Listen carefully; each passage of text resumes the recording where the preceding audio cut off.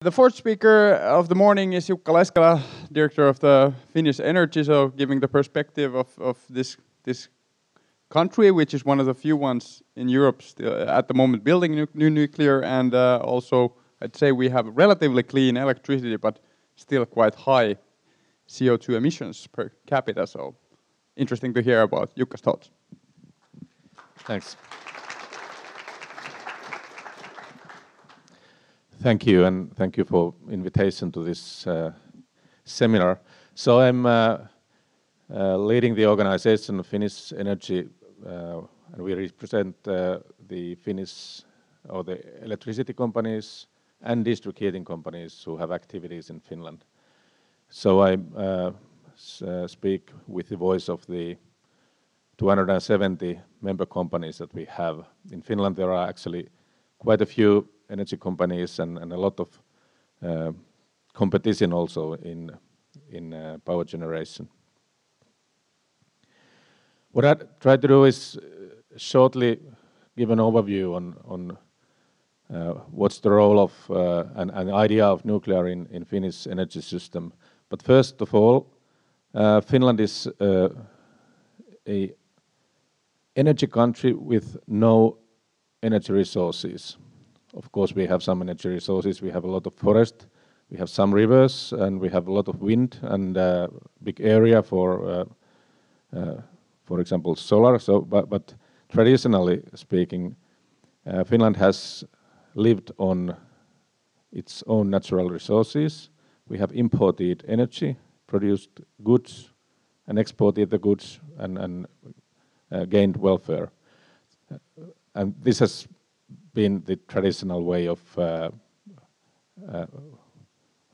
how we have come up from a rural small population country to a welfare country nowadays.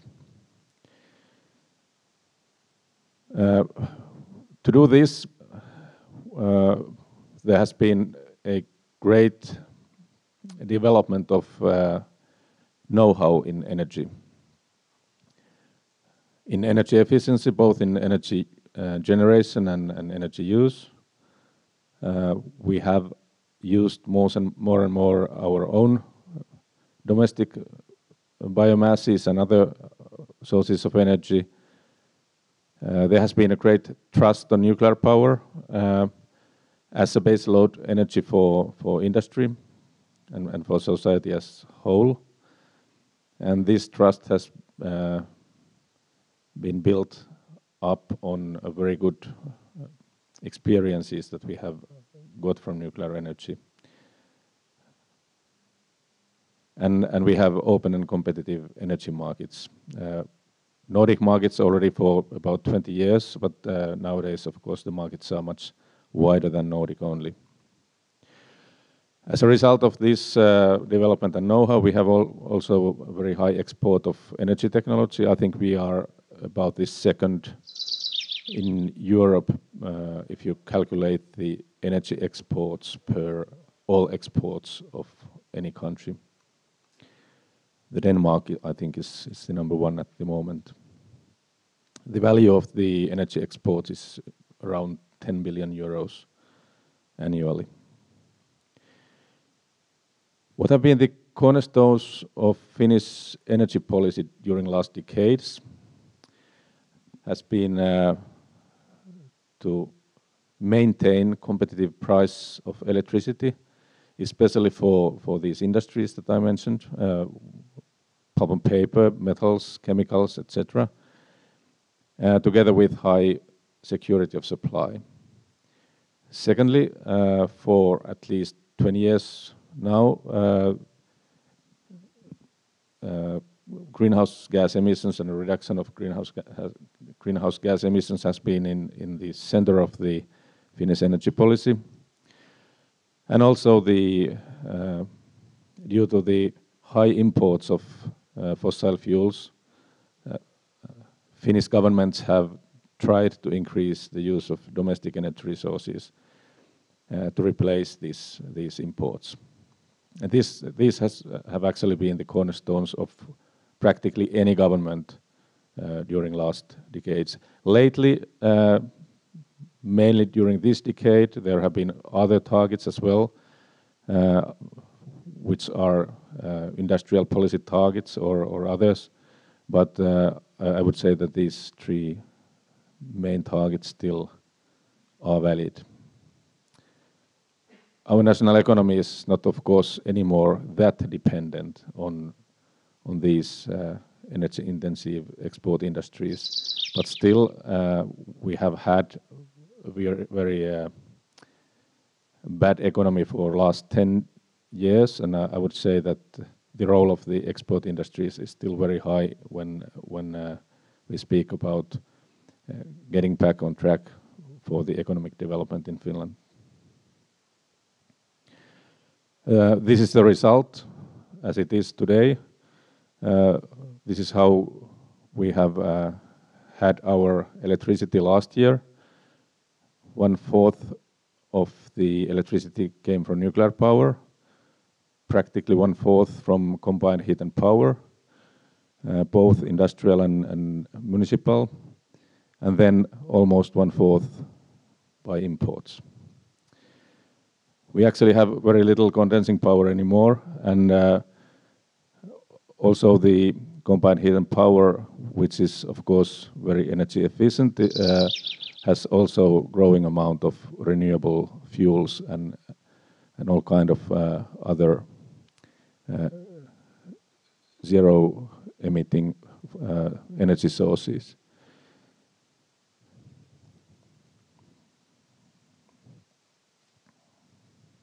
We have done quite a bit for decarbonizing our electricity system during last years.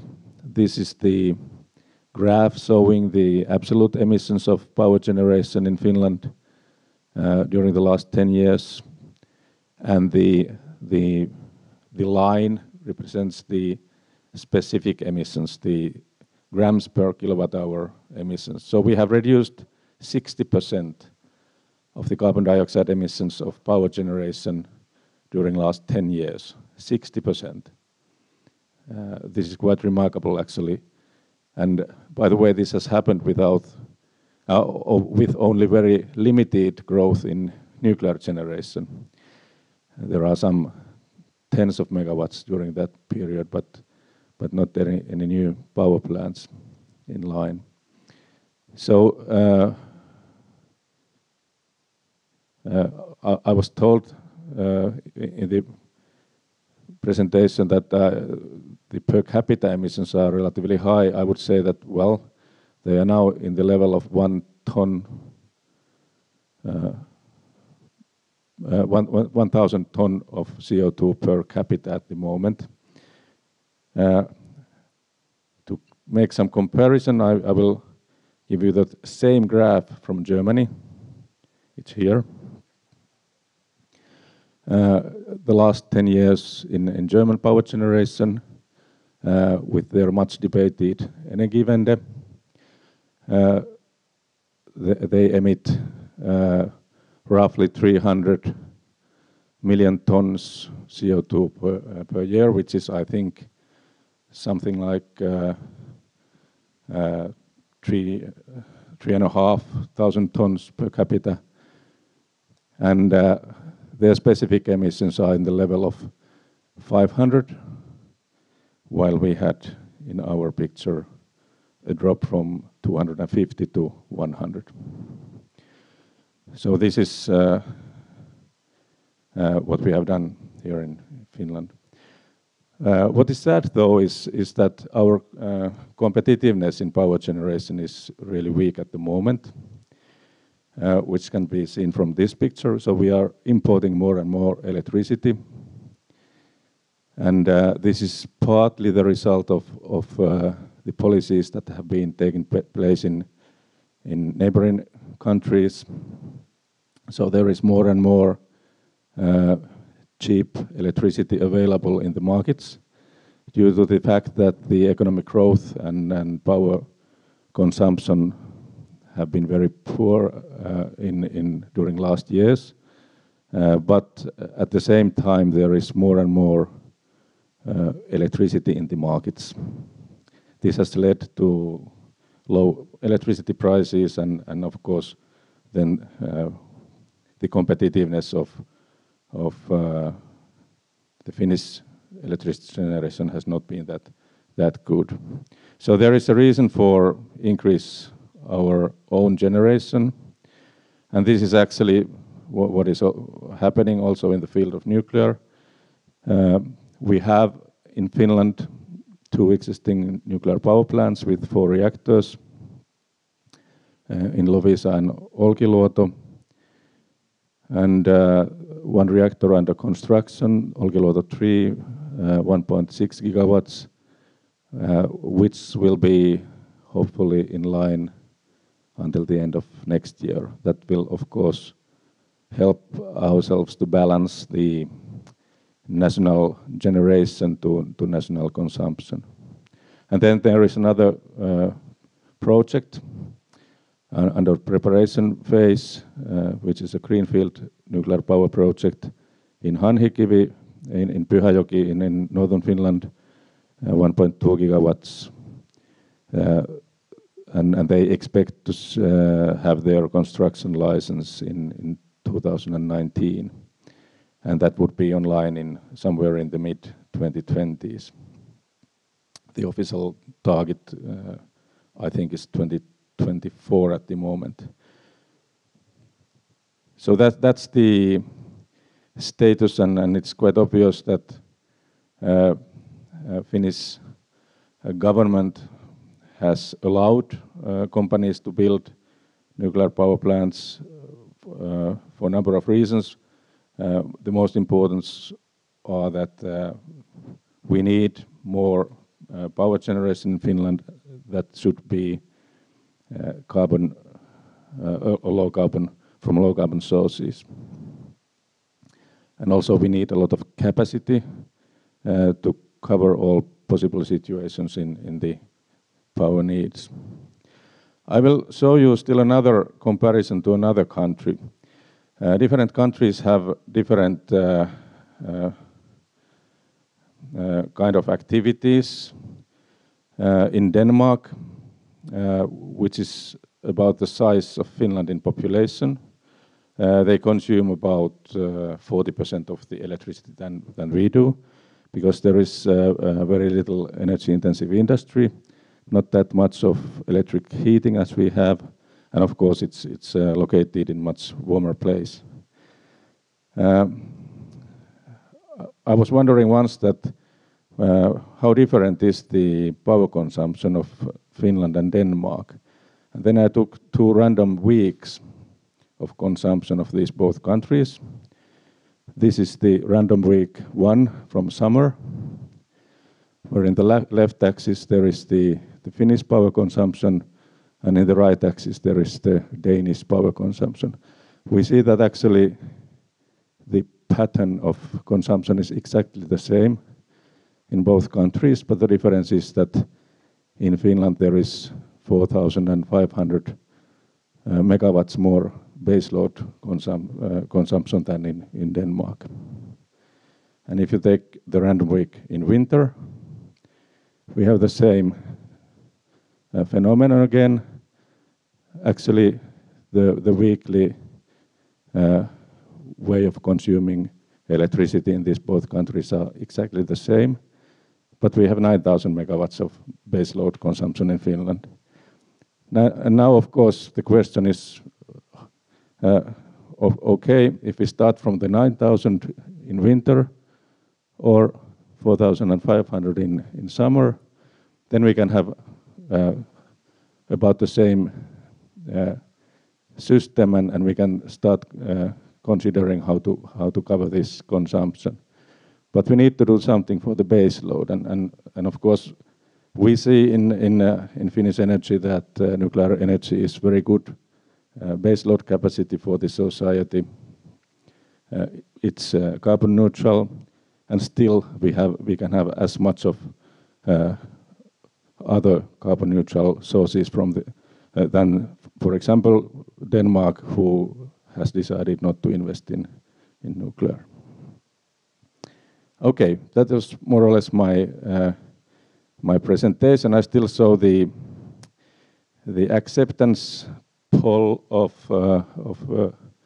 nuclear acceptance in Finland. We have run this Gallup from early 1980s. And we have enjoyed a very positive attitude towards nuclear in Finland. But as a matter of fact, the future of nuclear is not that much dependent on acceptance only. I believe that it's much to do with the cost of nuclear. And this is something that the nuclear industry needs to solve itself and together with authorities. I share very much about the ideas of King that we need some harmonization of regulation. That's the start, but then it needs to be continued so that the nuclear industry makes more standardized products and develops standards in order to get the prices of nuclear energy low again. Thank you very much.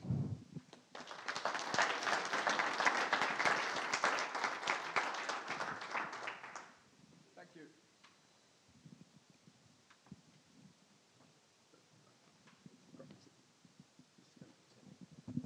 Yeah. Thank you, Jukka. Any questions from the audience at this point? Ben.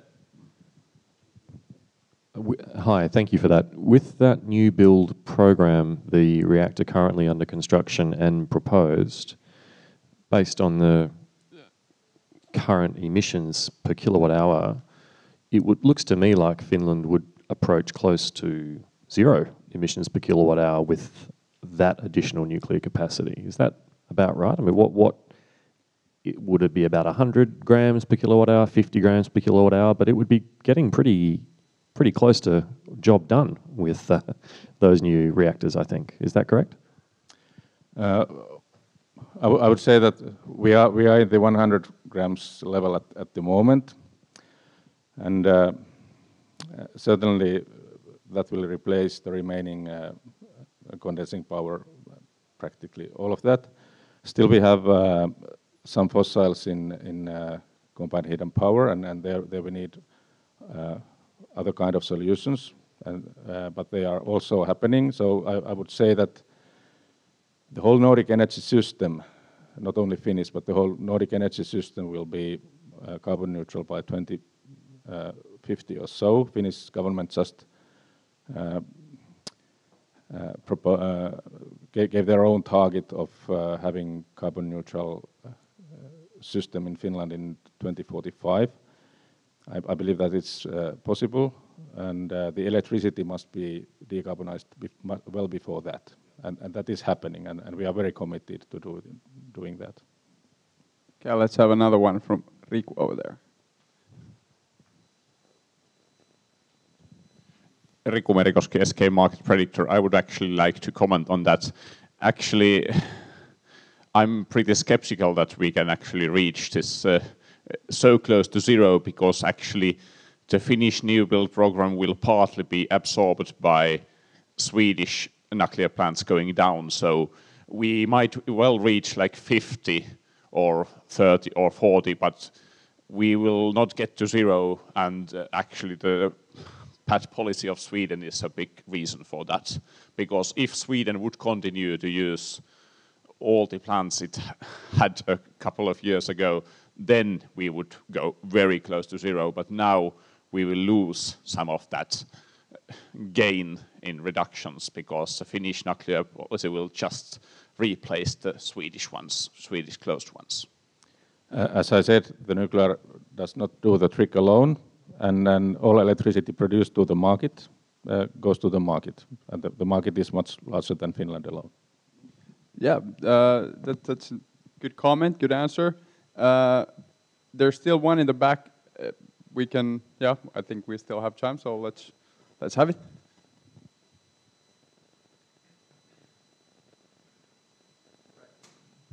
Jukka, is that right? Yep. That's you? Jukka. Can you give me any insights on the cost of finance, the cost of debt finance on the Finnish new nuclear program? I know this may be confidential, but some idea of whether this is expensive? Well, there are, as I told, there are two projects. Olkiluoto 3 is much delayed, and the costs have increased. And then there is the question, who will pay the cost? And there is an argument between the supplier and the TVO who has purchased the power plant.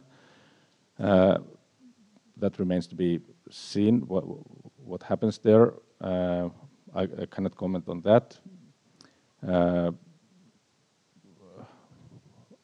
There are some public estimates on the overall cost of the power plant, but these should be commented by the power companies themselves. In Fennovoima project in Pyhäjoki, they have made an agreement that the power will not cost for the Finnish financiers more than 50 euros per megawatt hour during the first, was it 10 years or so? So there is an agreement with the provider on the cost. Okay, thank you. All right, thanks. I still have one quick question now that I have the chance. About this week, we heard one of the biggest business news in the Finnish energy for a while. So Fortum is acquiring Uniper from Germany. So your quick thoughts on what does this tell us about the energy market in Europe? Well, yes, Fortum is the biggest Finnish electricity company, and they have announced that they would like to buy the E.ON share of Uniper, which is about 47% of the Uniper shares. The market value of Uniper is in the order of 8.5 billion euros, so that purchase would be just below 4 billion euros. And Uniper has, was it 37,000 megawatts of capacity. Much of that is based on fossil fuels and in Germany. And the value of this huge capacity can be compared that the market value of Fortum is much bigger than Uniper's, even if it has only less than half of the capacity running. So there is some nuclear, there is some hydros, there is gas and coal in the portfolio. There are some assets in Russia also. So it all, of course, depends how these different assets will benefit Fortum later on, and how will they start to organize that if they can start to do that. The purchase will be finalized in the beginning of next year only, and certainly it will take some time before they can inform anything on their action.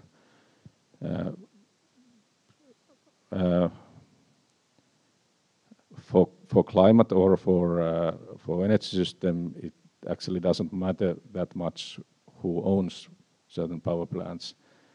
The question is what will happen to these power plants, and it is quite obvious, as I told, that Fortum can announce their plans only when they have finalized the whole issue. All right, thank you, Jukka, for the excellent insight on the Finnish situation.